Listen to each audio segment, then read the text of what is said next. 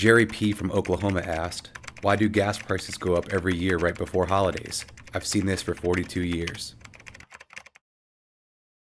Excellent question. A lot goes into the price of gasoline and diesel. Most importantly, the price of crude.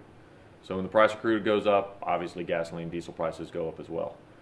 The interesting thing about why prices always seem to go up around Memorial Day is the federal government has a requirement that summertime gasoline and diesel blends go through a process that requires most refineries in the country to kind of shut down that refinery for a few days and switch over the fuels.